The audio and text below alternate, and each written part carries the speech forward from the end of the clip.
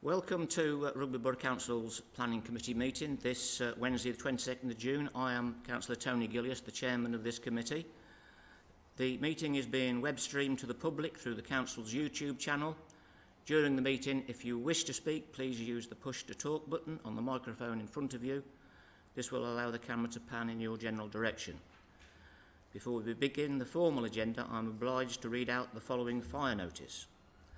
There is no fire drill scheduled in the building this evening. If the fire alarm sounds, then please could I ask you to make your way out of the building, down the main staircase and out of the main doors of the town hall and congregate at the entrance to Caldecott Park. An officer of the council will give instructions on when it is safe to return to the building. Moving on to the agenda, the first item of business is to approve the minutes of the meeting held on the 25th of May. Can I have a proposer for that, please? Right. Yep. And a seconder? Yep. Okay. All those in favour, please show. And that's approved.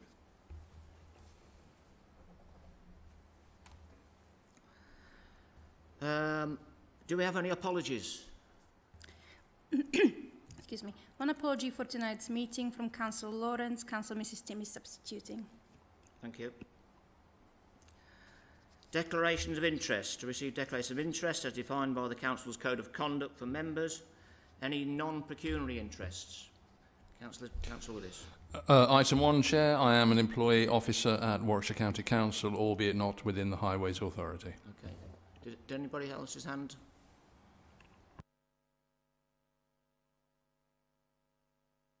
Just a general one as a Warwickshire County Councillor. And I'd just like to, as a non-pecuniary myself, as item number 2 on the agenda, New Haven near Witherbrook, as a ward councillor.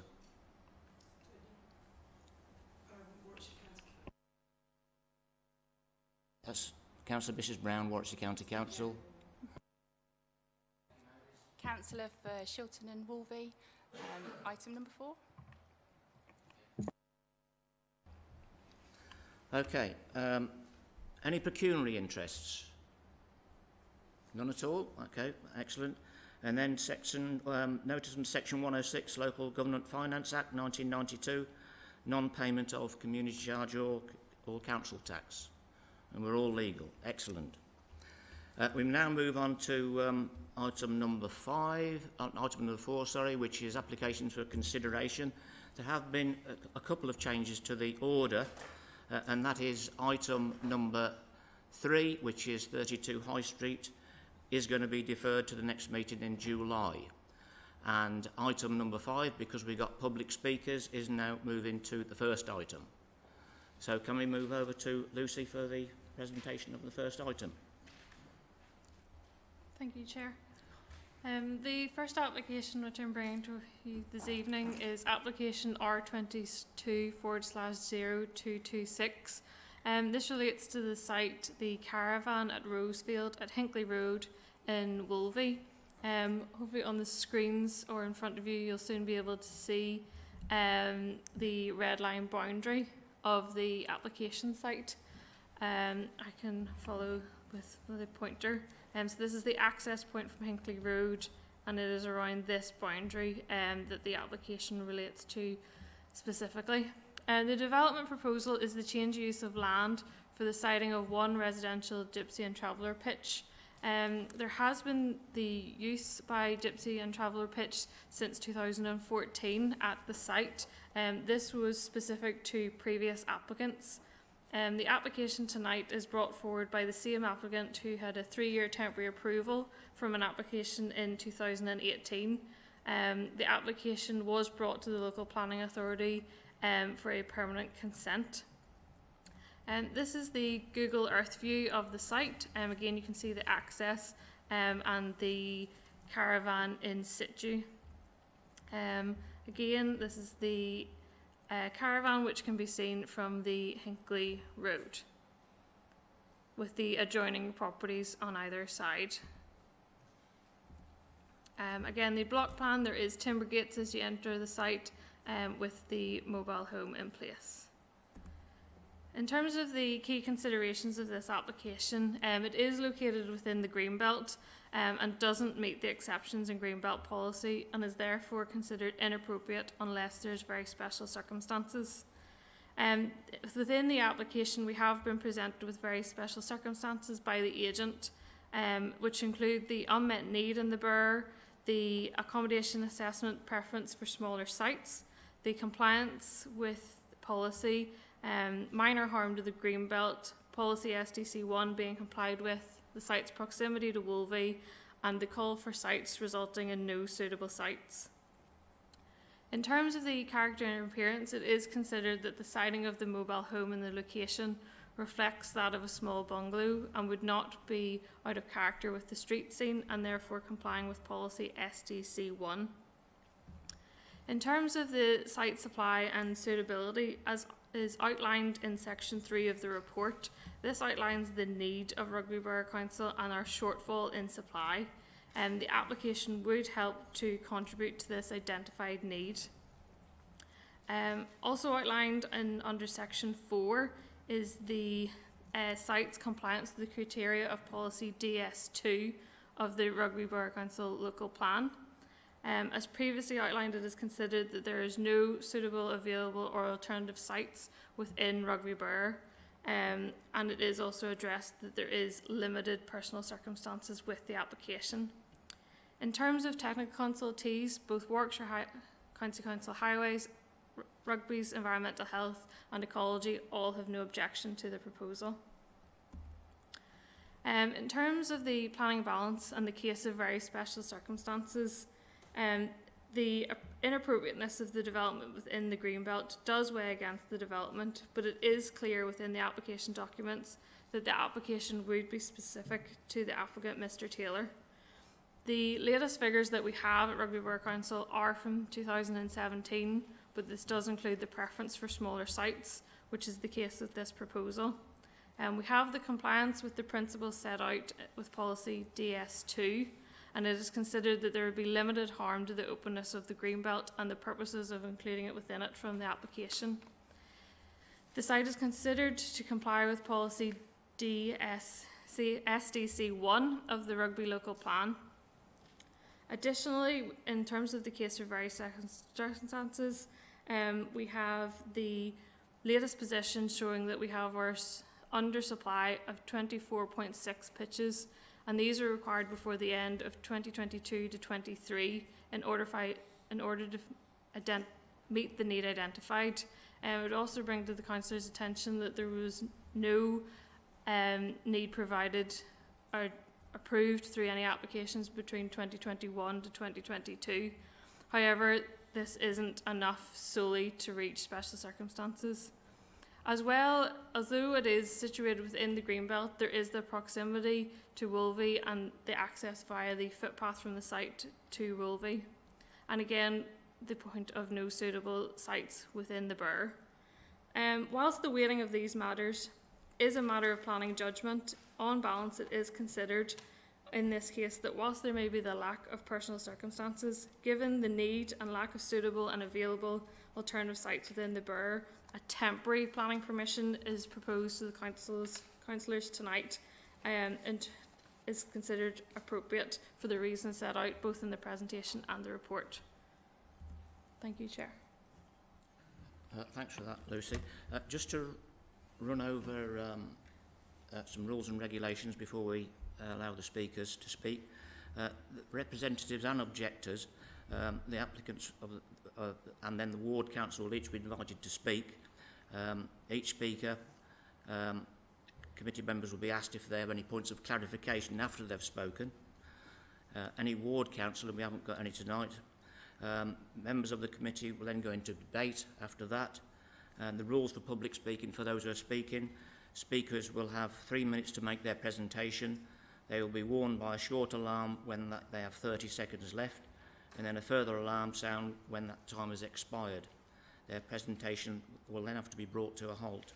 No extra time will be allowed. All speakers should direct their presentations amplifying the planning matters they have previously put to us for the benefit of the planning committee. Speakers should restrict their comments to material planning considerations. Any non-planning issues should be disregarded.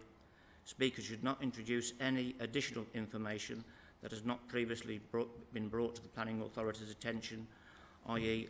late items that have not been suitably considered by officers and properly addressed in the officer's report to Planning Committee for members' deliberation.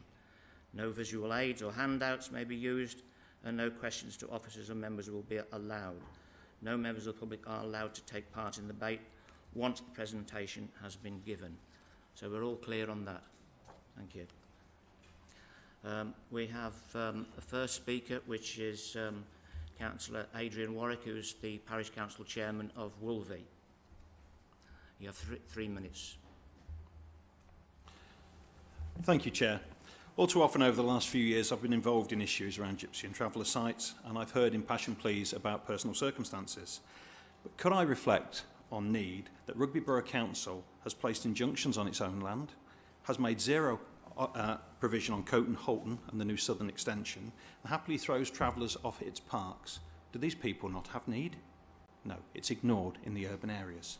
The report before you tonight states the requirement to find 61 pitches by 2032, and a provision has been made for 24.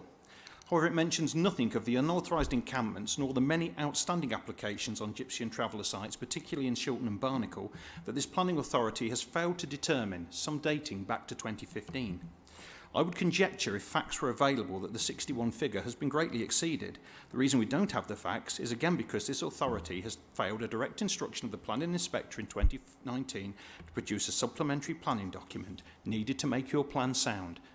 Nuneaton and Bedworth did theirs in 10 months. No one seems to give a 2017 base figure, nor anyone will confirm how the unauthorised sites contribute to it. You simply allow this to multiply in the northern parishes uncontrolled. Your report tonight fails to make more than a passing reference to the 2015 planning policy for traveller sites. It's not even cited in the relevant policy.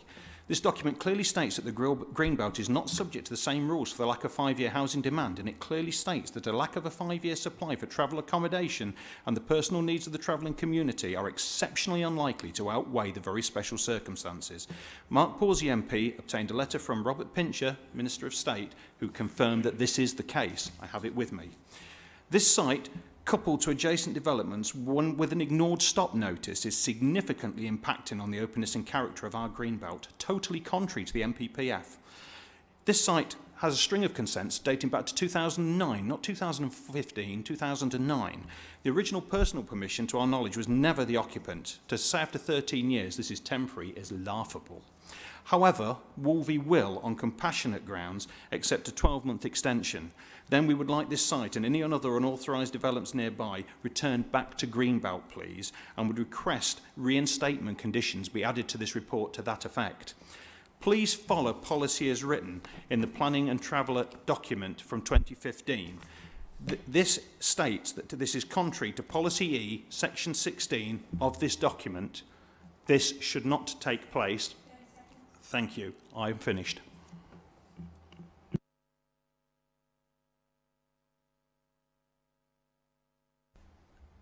Just to clarify one point from the Chair, I don't know if any other members have got any points of clarification they wish to make, but you mentioned the traveller sites of 2015 policy E16. For members' benefit, do you know what that policy states? I have it.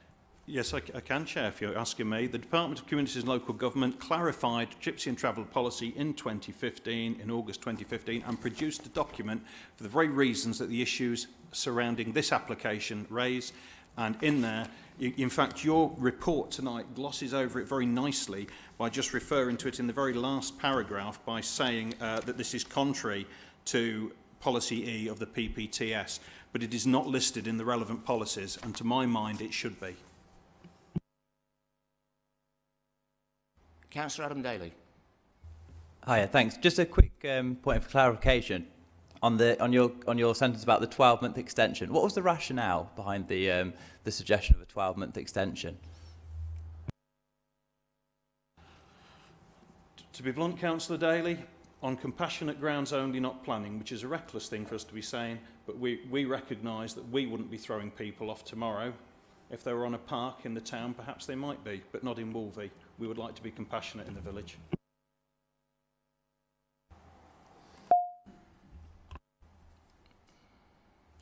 Any other further points from councillors? Clarification? Can I ask a question of officers? Yes, go ahead, please.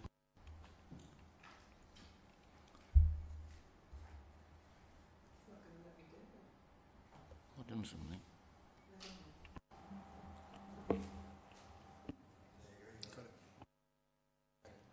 Okay, sorry about that. I don't know what's wrong with it. 2015, that was the last time that this document was revised, or has there been a more recent revision based on sort of latest best practice? Yes, through you, Chair, that's correct. The latest Gypsy Travel Assessment document was produced in 2017, which obviously was informed our local plan. There is a new one currently being prepared as we speak.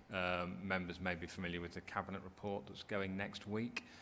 In that document, there is the request that members will approve the local development scheme. And as part of that document, there is then the request that we will move forward with the Gypsy and Traveller Sites DPD, and attached to that is a timeline, and that includes us currently doing the Gypsy, updating new GTAA, because obviously, as we appreciate, it is now 5 years out of date.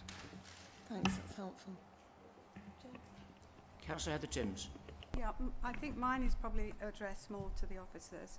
One of my concerns are about the numbers in this report. They seem to refer to sites that are near to this particular one, rather than looking at the borough as a whole, because obviously that's where it, we should be looking at those numbers. I'm concerned that there hasn't been a call for sites since 2017. That seems to be 5 years ago in my reckoning. I'm concerned that we haven't developed an SBD. I hear the DPD words, but why wasn't the SBD done?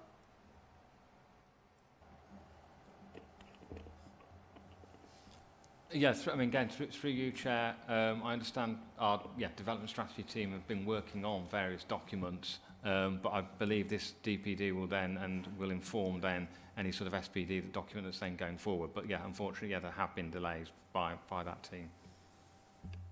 I'm sorry, could you answer the question about the numbers, and also on that score, how many other temporary and unauthorised sites are contributing to our numbers, or are you only talking in that 61 about ones that have been permitted? Because the numbers go back and forth in the report, and you talk about double counting and temporary ones and all sorts of things. So I'm not clear that the numbers that you've put in this report are actually accurate. And if you haven't made a call for sites since 2017, why haven't you?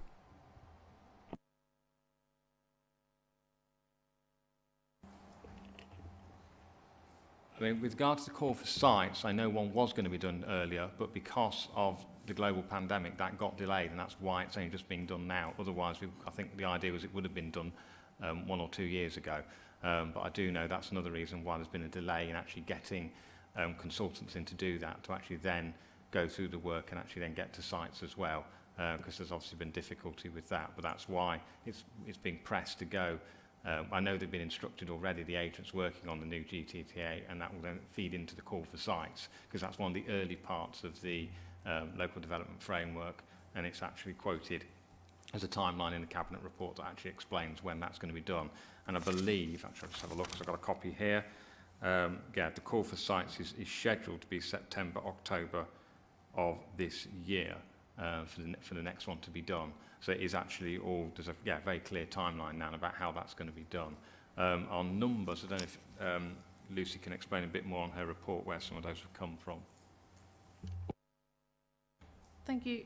The 61 covers the entire borough, not just the specific area. The figures there are for the whole of Rugby. It's not; they're not broken down into specific areas. In the report, you talk about double counting, and you talk about 41, and you talk about different numbers. There's a 35 in there to 2022. How do you think myself, as a member of this committee, can feel confident that the numbers you're presenting are right? And how many temporary and unauthorised things are not are in there or not in there? I don't understand your counting mechanism. Through you, Chair.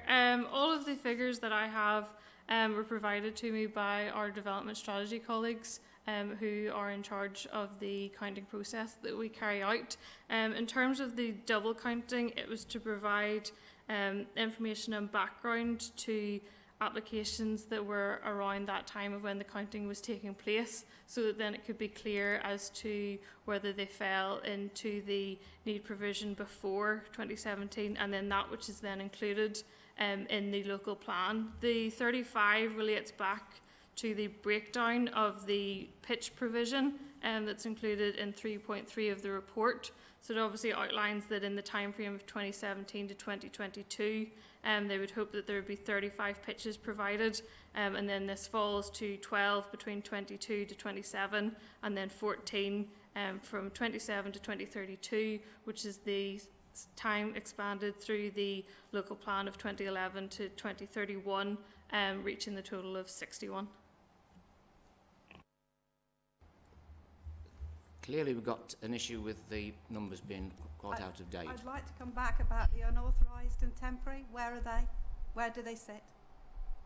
I'm sorry, I think I've asked that question 4 times now. Sorry, yes, through you, Chair. I mean, with regard to temporary, then they will be part of the figures and the need calculations our development strategy team do. Obviously, unauthorised sites then won't be counted because obviously they are unauthorised, so they're not permanent. So, you know, for example, if an unauthorised site was made permanent, then potentially that could count towards our need. Councillor Sanderson.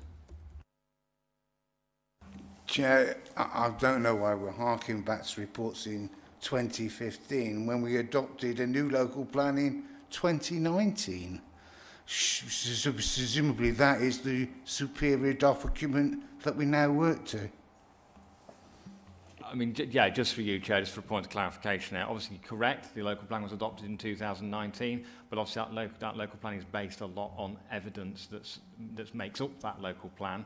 So in terms of the Gypsy and Traveller need, it was obviously from a document in 2017, because as you may recall, obviously when the local plan got adopted, there was obviously a local plan inspection inquiry, and that then went away, and then obviously it was a while before the inspector produced his report, and then before we actually then presented it at council to be adopted. So to some extent, you know, by the time that document gets adopted, there is a delay. Am I correct? There was a call for sites at that time, and no sites came forward. Yes, I believe you may be correct on that. Yeah. I believe no suitable sites came forward. Okay, and we'll have to remember, of course, when the inspector did look at our local plan, he did impress at that time in 2019. The local plan did have to have a development plan document for Gypsy and Travellers, and so we are looking back at figures from 2017. Let's move on to the planning agent, and that is Mr. George Smith from Marans Planning. Mr. Smith, you have 3 minutes. Okay. Yes, thank you for the opportunity to speak to you this evening.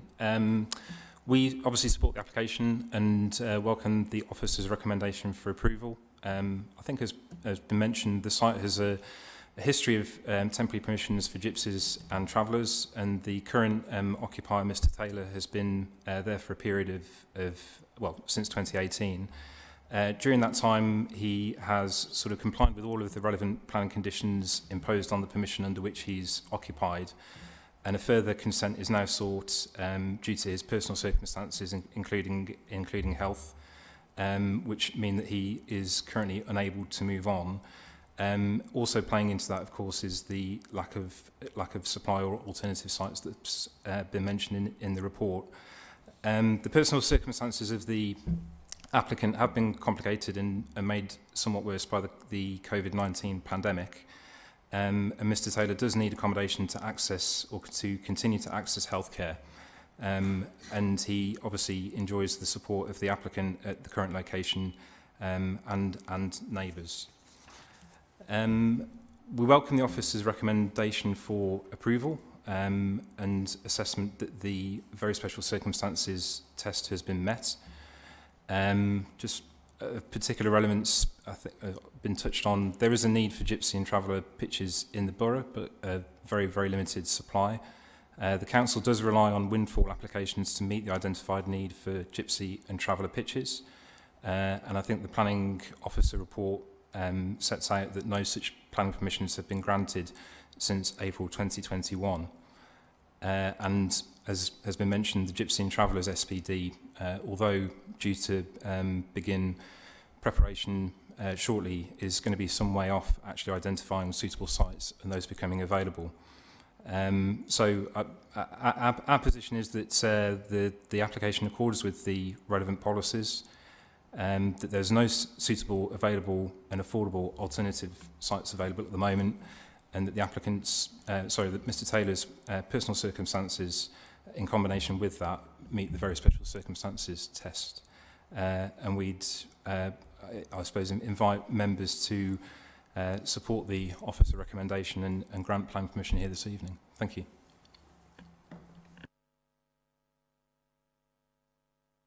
Do you have any questions from members to Mr Smith? Councillor Mrs Brown. Thank you for your presentation. Could you clarify, I think you mentioned neighbours had responded to the proposals. Can you just clarify for me what they said, how they feel about it? I think you said it was supported by neighbours as far as you know, is that right? Yes, so as part of the application, Mr Taylor's submitted a statutory declaration which sort of speaks to obviously support from the applicant who owns the site, and within that document he does reference the fact that there is neighbour support. I'm not certain what form that takes. It wasn't, okay. I don't think, a consultation response to the application, but it was more sort of a welfare point and support, I think, to him in his current circumstances. Thank you. A question from myself. If, for instance, you do get 3-year temporary permission to continue on the site, could you assure the members that after that 3-year temporary permission you will remove all the caravan, etc., from the site?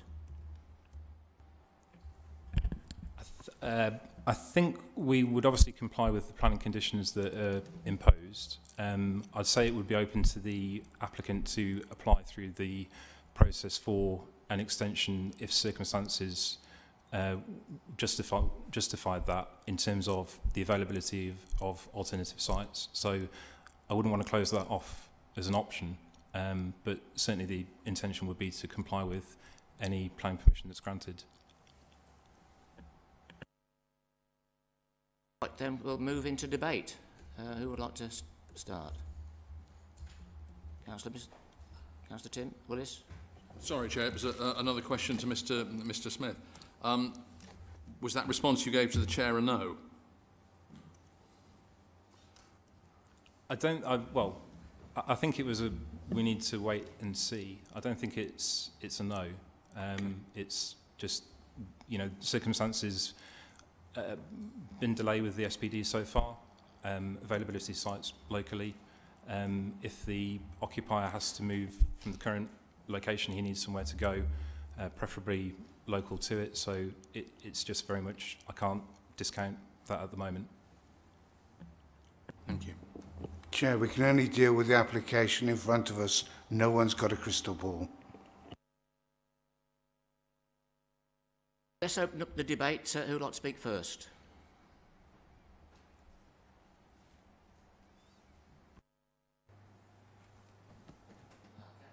Councillor Eccleston, please, far away. Thank you. We've mentioned the requirement for land allocation for gypsy and traveller sites, and clearly empathise with that view. But nearly every application that comes before this council is for either temporary or retrospective planning permission when it comes to, and this is no exception. It's again for temporary accommodation for a 3-year period. I sympathise with the view of the parish council at Wolvie, actually, and I think for them to offer a 12-month grace period, if you like, to revisit this whole application, I think is a sound proposal. I don't know whether I can. I'd like to propose that amendment to this application, Chair. Okay. Have we got anybody that would like to second that?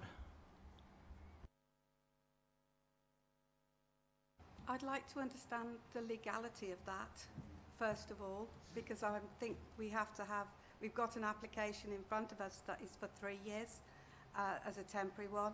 So I'd like to understand whether it's actually legal to amend it to 1. And the other thing I would like to say is that the officer in the planning balance paragraph has actually quoted, even though she's talking about the need for pitches within Rugby Borough, it does actually say, however, unmet need alone is not likely to be enough to constitute very special circumstances. So I'd just like to make, that's not part of the debate, I'd just like to make that statement again. Thank you.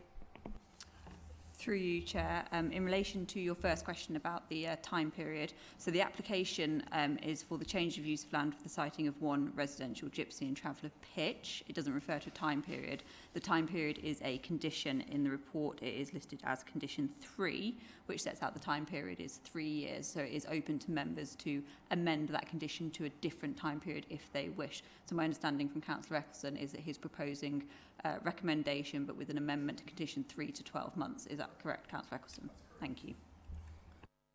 Councillor Willis. Thank you, Chair. In light of the helpful feedback from our legal team, I'm more than happy to second Councillor Eccleston's proposal. Okay, have we got any further speakers on that? Okay, shall we move? Yeah, Councillor just one question for the officers about why a 3-year period was granted. Are there any particular welfare points that have been taken into account regarding the applicant's well-being? I mean, again, through you, Chair, I think a 3-year temporary permission was possibly proposed by officers as a condition, because obviously, as mentioned, it was for a permanent. That was partly to. I'm not aware there's any particular very special circumstance in terms of health need. It was more that to give the timescale that for our own DPT to progress, we'd then also have the results of the GTAA about our actual need, and also then give time for the applicant to find potentially alternative sites if, depending on what the need came forward. So I think that's why we gave a 3-year time frame. But as pointed out, obviously, by my legal colleague, that's up to members to change that time frame, because it was a condition requested by officers, not by the applicant. Councillor Savastava, did you want to speak? Obviously, in your report, officer, you comment in the applicant has been unable to find alternative accommodation. Has he worked with you? Says he's tried to find an alternative accommodation, but he can't find it. And there is a shortage of this kind of accommodation in Rugby Borough Council. So he has tried, obviously, and he can't find. He's applying for a temporary accommodation. So when he says he tried, have you got any communication with him? What he tried? It's just through the information provided with the application that they outline that they haven't been able to find anything further. I haven't been provided with specific details of sites, but that would be backed up by the information through the obviously lack of pitches that have been authorised within the borough, and no suitable sites coming forward through the call for sites. But I don't have specific details of others that may have been considered not acceptable by the applicant, but they have also provided that just due to the impacts of the pandemic and their health, that has limited where they could go or what they're looking for. Okay, now we've got a proposal on the table to change condition 3 from a 3-year to a 1-year temporary stay. If we've got no further speakers, we've got a proposal in a second, and we'll put that to the vote. All in favour of that, please show.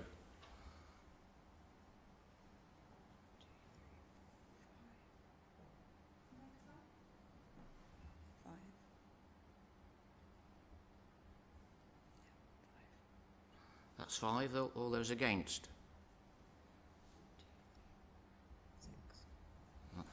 That's 6. Okay. Motion fails. Motion fails, so we need a motion for refusal and reasons for refusal if that's the way they're going. Right, so we need some reasons for refusal if that's the way where you're going.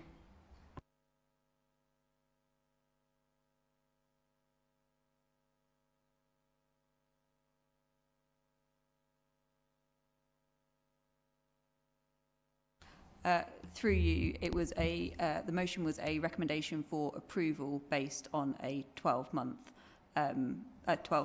condition.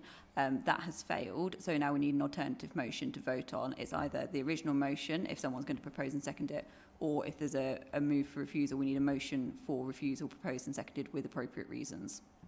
Can I propose that we go as the recommendation as recommended? Can I ask that we vote against this on the basis that very special circumstances are not being met here at all? There is no unmet need. It actually says that in the planning balance comment. It's there.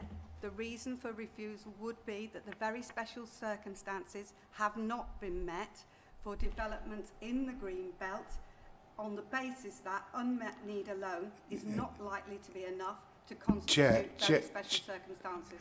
Can we move the vote, please, with no further speeches? Well, we're not going to move to the vote. I'm actually quoting We won't be moving to the vote which because I think I was allowed to do. Because we need to debate further whether or not we are talking about a 3-month temporary stay of it. 3 year. So Councillor Sampson's proposed. I think Councillor Slinger was going to say. so you've proposed we have the 3 year. I second that. Councillor Slinger.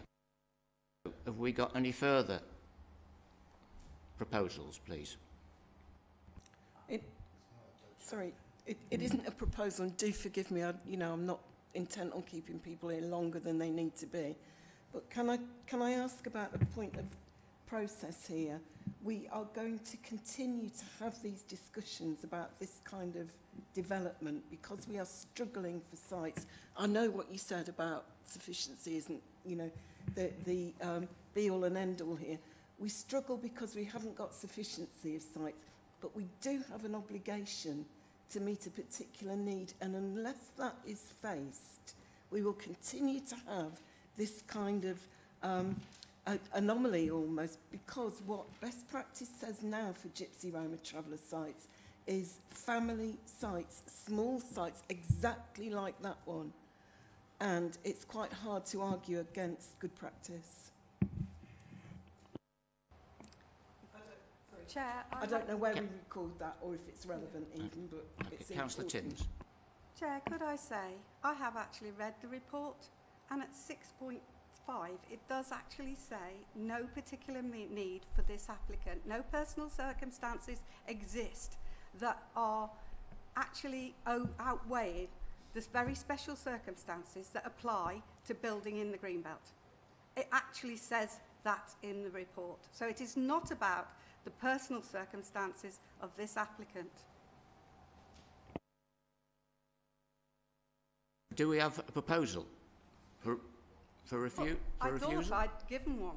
Yes, I had a proposal for refusal. Okay. Okay. Vote on the table for proposal on the table first for a 3-year temporary approval, as per written in the condition. All those in favour of that, please show.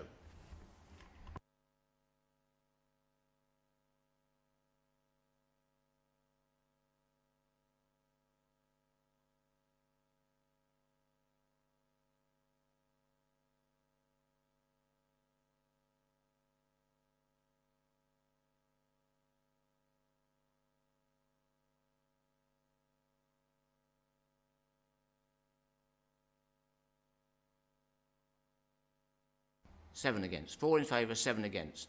So we've got a proposal for refusal from Councillor Timms, and we've got a seconder. We've got a seconder, Councillor Becky Maudis. I second that, Chair. Can we put that to the vote then? All those in favour of refusal, please vote.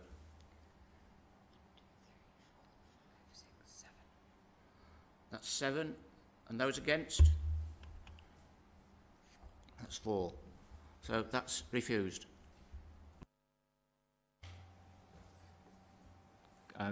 Through you, Chair, could we just confirm the reasons for refusal, please? So Councillor Timms, if I can just clarify what I wrote down from your earlier motion, it was that the very special circumstances aren't made out as there is not an unmet need or any personal circumstances of the applicant, therefore it's inappropriate development in the Greenbelt. Thank you. Thank you. Thanks for the speakers. Thanks for coming along. And we move on to the next item on the agenda. That was a bit of a difficult one, that was, wasn't it? I'm getting my head around now.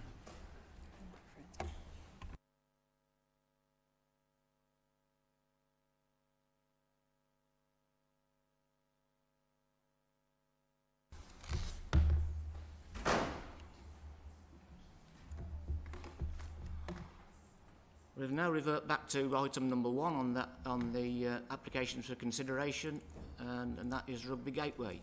And we've got Richard Holt to present.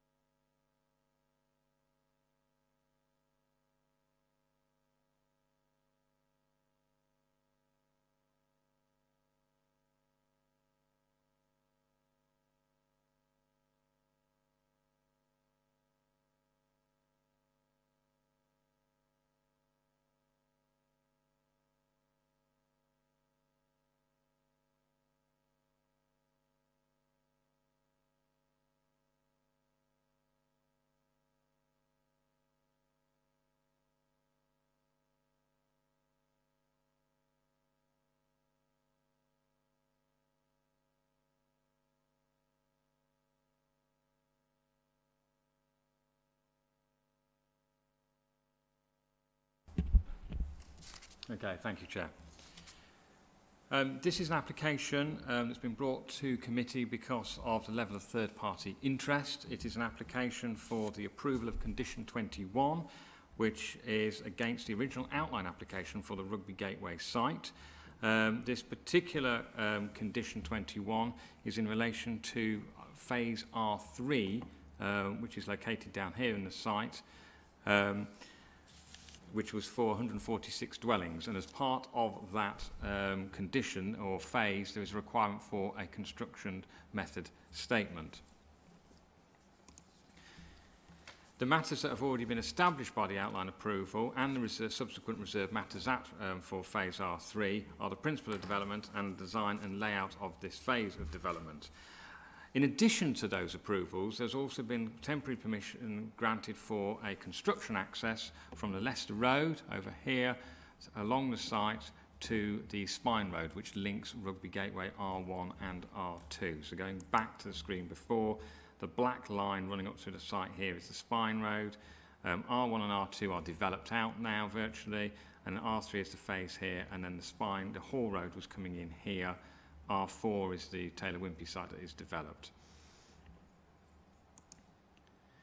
So the scope of the application is that the previous construction management scheme that was approved as part of Condition 21 had the construction access coming down the Leicester Road and then into the site here and down to the site. The red box up here specifically said that the construction traffic to use the M6 and A426 and the temporary haul road as primary access to minimise the impact on surrounding villages.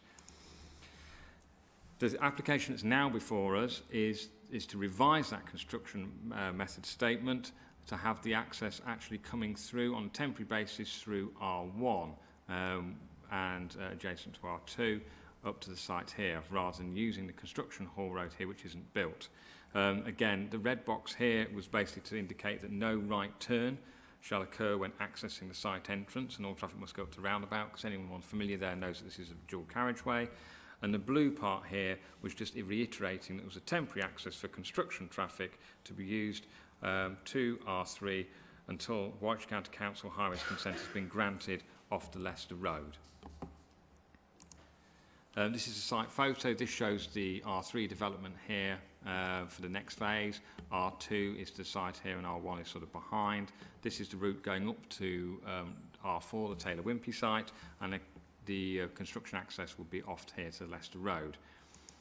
The key issues really are that with this revised construction method statement is that to propose the use of roads within R1 for construction traffic until that alternative temporary access can be provided. As mentioned, planning permission has already been granted for the temporary access. However, it is actually technical highway consent that's actually awaited by Warwickshire County Council for the junction works. So the main issues relate to highway safety and the impact on residents. County Highways have commented that they have no objection to the application but raised some concerns, such as calming features and parked vehicles could make it difficult for large vehicles to pass other vehicles. They don't consider it so detrimental to road safety to warrant refusal of this revised construction method statement, and therefore suggest a 3-month timeline to allow temporary access to be provided. Residential amenity. Objections have been received from local residents and councillors, together with a petition of over 300 signatures. Environmental Services do not object to the proposal, subject to additional measures to prevent noise, dust and reduce vehicle speeds. Objections refer also to issues in the past during the construction phase of R2, which related to speed of vehicles, traffic, dust and parking and hours. Therefore, it is considered that the proposals would have an adverse impact on living conditions of existing residents if this revised construction method statement was brought forward. The planning balance recommendation is that the proposals would adversely impact on living conditions of existing occupiers, which carries weight against the proposals. Although construction traffic within large residential developments is often experienced, there is an approved alternative access in this case. Allowing the use of existing roads on a temporary basis would allow the delivery of the approved residential development slightly earlier, which obviously carries weight in favour of the proposals. However, overall, officers' view is that this revised construction method statement should be refused as outlined in the report. Thank you, Chair. Thanks for the office for that. Have we got any questions of the officer? No? Can we... Councillor Eccleston. Yeah, just one. When did they actually move this change to their conditions?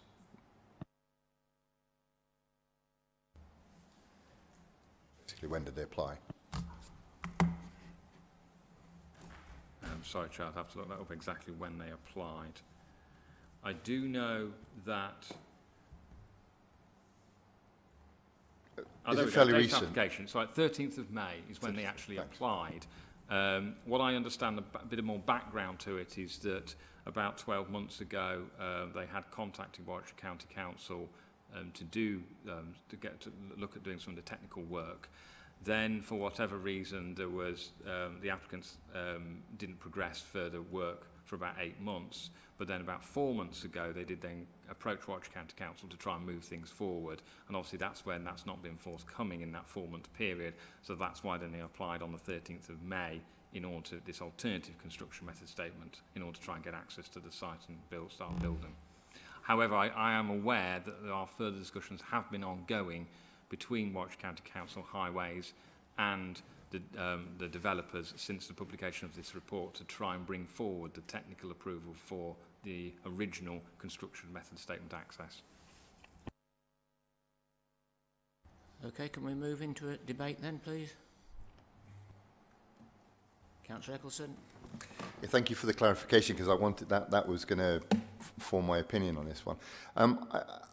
I was aware that, clearly from reading the report, I was aware that there had been this delay, and I think, you know, through no fault of Warwickshire County Council, I guess, through fault of Blurs, I guess this is this delay. They appear not to have contacted the council for a period of some 7 to 8 months, as you alluded to, and I feel that because of the number of objections to this, and even objections by Warwickshire County Council Highways Department as such, or concerns by the Highways Department, I would move refusal on this and let them clear it with Warwickshire County Council.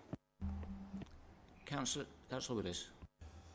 Thank you, Chair. Just looking at also at the report, 3.9, the only impediment to this access being provided is the delay from Warwickshire County Council Highways in approving the technical details. Therefore, it is a matter that rests squarely with the Highways Authority to resolve, and in light of that, I'm more than happy to second Councillor Eccleston's proposal. Councillor Neil Sanderson. Thank you, Chair. Yeah, we've had this sort of thing before from these major developers where they expect the planning authority to solve all of their problems when they've had ample time to resolve this matter with Warwickshire County Council. The enforcement of the condition is important, so we should refuse this and probably look to move to enforcement if they don't get this sorted with Warwickshire County Council. Okay, we've had a proposer and a seconder for refusal. Please, all those in favour, please show. That's it. That's unanimous, I think. Yeah. Okay. Thanks for that. And we now move on to item number 2 on the agenda, which is New Haven, Rugby Road, Withybrooke, a site that I'm very, very familiar with, for more than one reason.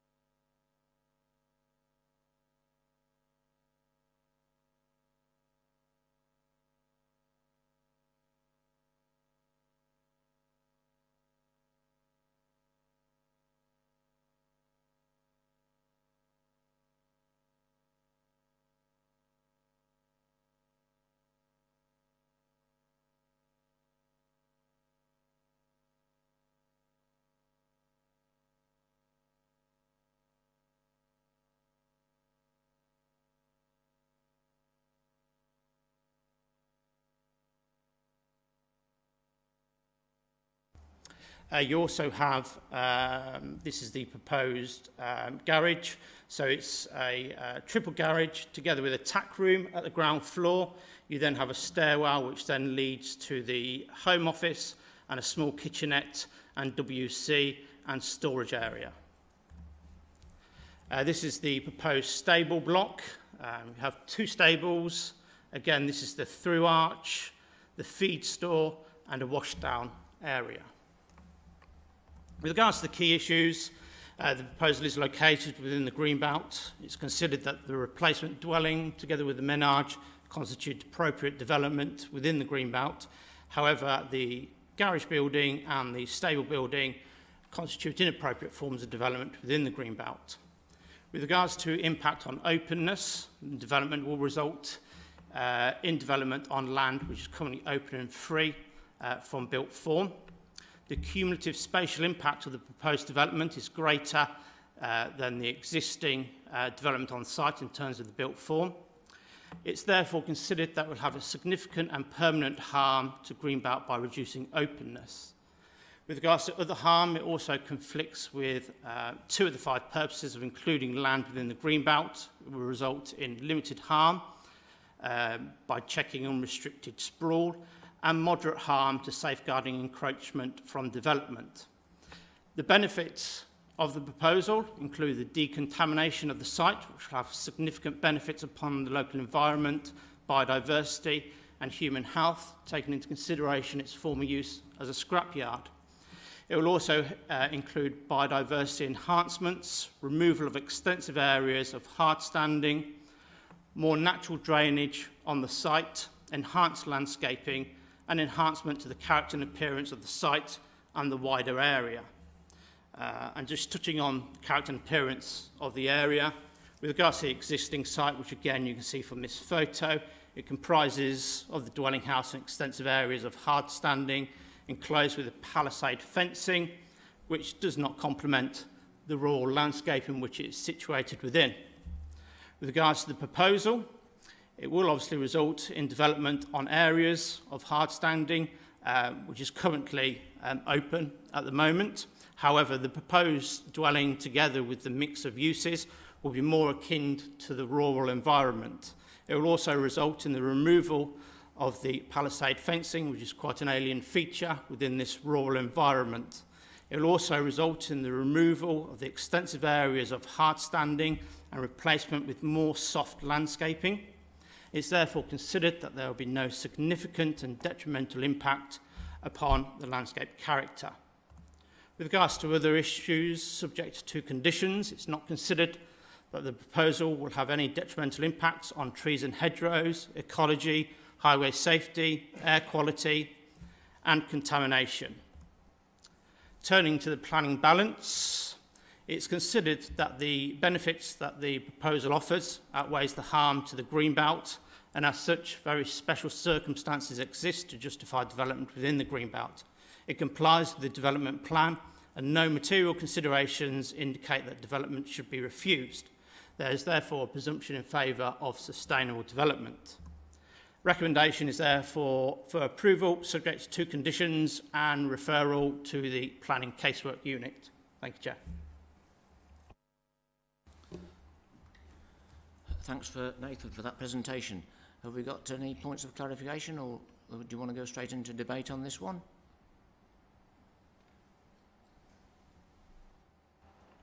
Can I ask a Councillor question? Timms.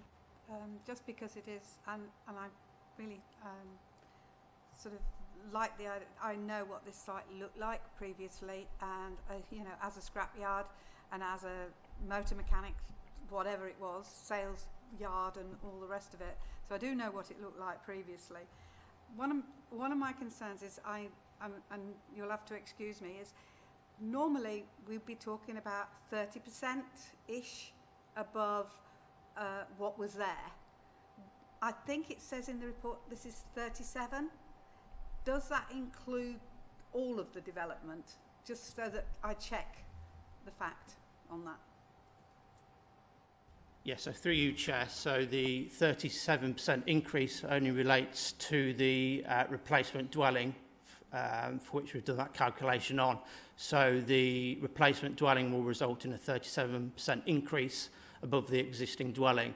Now, whilst that is over what we use as a local guide in terms of what we would consider acceptable, bearing in mind that that percentage increase doesn't take into consideration what may be possible under permitted development if they wanted to extend that dwelling house. So if you took those into account as to what they may be able to do under permitted development, then that 37% increase then reduces down to more towards the 30%, which is obviously the local guidance, which is what's considered acceptable.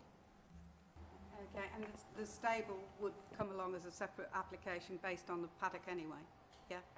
Is my understanding from the report. So the stable is included as part of this application. However, the stable building itself is considered to be an appropriate development because of the impact it has upon the openness of the green belt. Thank you. Yes, I'm certainly familiar with the site. In fact, I remember when the first scrap vehicle appeared on it, when it was a farm actually, and over the many, many decades, I'm going back to the late 1960s now. Good era, but but yes, we are at a point now where we can tidy the site up. The parish council are okay with this. You know, they have to live with it on a daily basis, and I don't mind approving it from the chair. I'm happy to second it. Okay. And all those in favour?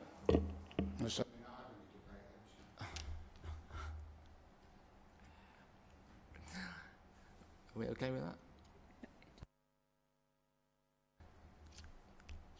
Councillor Neil Sanderson, do you want to speak? Yeah, I had indicated before you decided to approve it from the chair. This is a brownfield site in the green belt, in effect. Its former use, obviously, has had an impact on the environment, and even though the dwelling is 37% bigger than one would expect, it's actually its size was 37% bigger than one would expect for a unit there. That isn't that's the one I don't have so much of a problem with.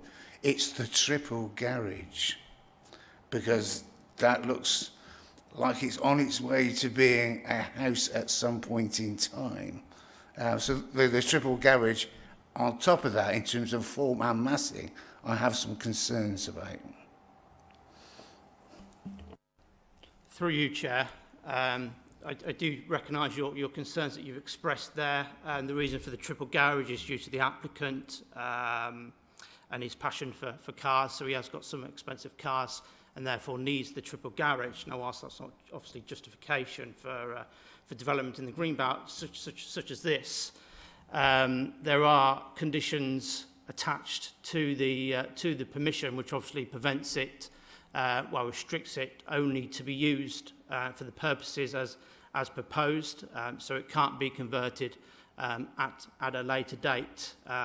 Even if it was converted, from my own officer's point of view, I think we would have concerns if it did become an independent dwelling house, because it's not in a sustainable location. So we wouldn't look to locate it in this location anyway. Councillor Willis. Thank you, Chair. I think we must be careful of not speculating of what may happen in the future. We must just focus on what is in front of us. A two-storey scale, and I'm quoting from the DNA here, of the main farmhouse and lower outbuildings are appropriate to the rural location and design style, and will maintain the site and safeguard its future as an attractive countryside residence, in stark contrast to the previous unauthorised uses, 37% or nay. And I will be supporting the application. Thank you. Because residents in Witherbrook and the surrounding area have lived with a site that have seen the whole of that hard standing area stacked with cars, some 3 high, could be 500 cars stacked on the site, and now there might be a nice house there, which will improve the outlook across the Greenbelt. So it's been moved and seconded for approval, and for the real time, let's vote again. All those in favour? Oh, that's That's unanimous anyway, thanks.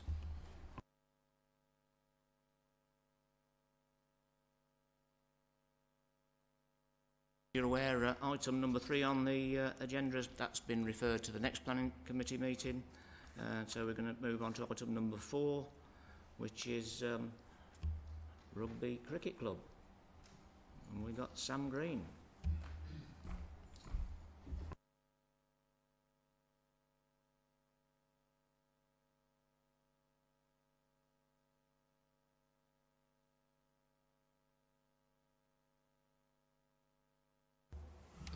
Good afternoon. This presentation is for application R220219 at the Rugby Cricket Club and seeks retrospective permission for the refurbishment and extension of the existing cricket nets and the addition of AstroTurf. The application is being reported to Planning Committee in accordance with paragraph 5.2.3f, which refers to applications submitted by or on behalf of the Council. Although the applicant for the proposal is not Rugby Borough Council, the application site is the Rugby Cricket Club, and in confirmation by the Council's Corporate Property Officer, the land is in ownership by the Council. Prior to the development in which this application seeks retrospective permission for, a 2-bay cricket net was approved under application R11-1807, and it is this existing training structure that has been extended by 2 further bays at the same dimensions of 3.6 metres wide per each bay and 3.6 metres high, with a full length of 18 metres. Due to the retrospective nature of the application, the development can be seen built in these site images in this slide. Again, it is just 2 extra bays which are to be assessed in this proposal. As can be seen, the development mirrors the existing nets, sharing the same materials and dimensions.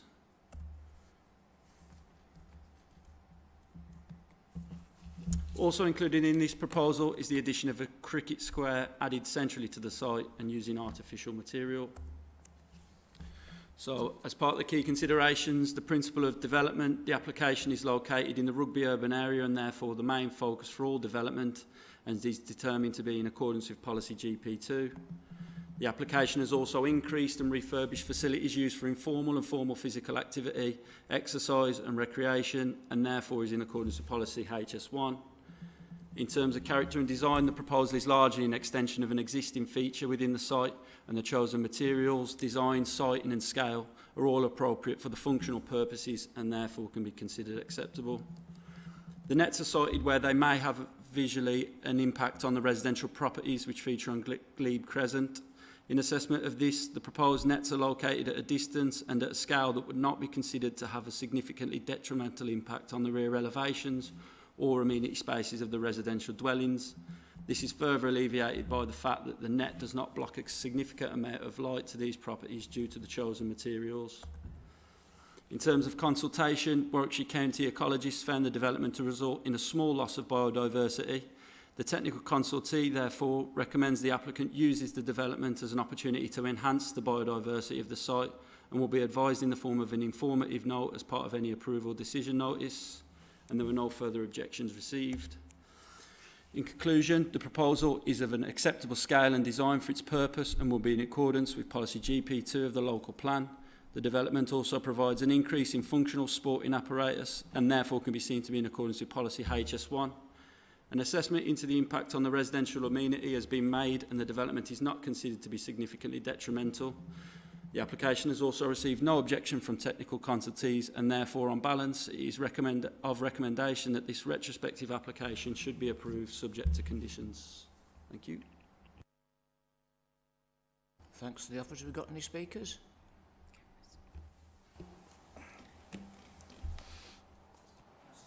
Thank you. Thank you, Chair. Yes, happy to move this for approval.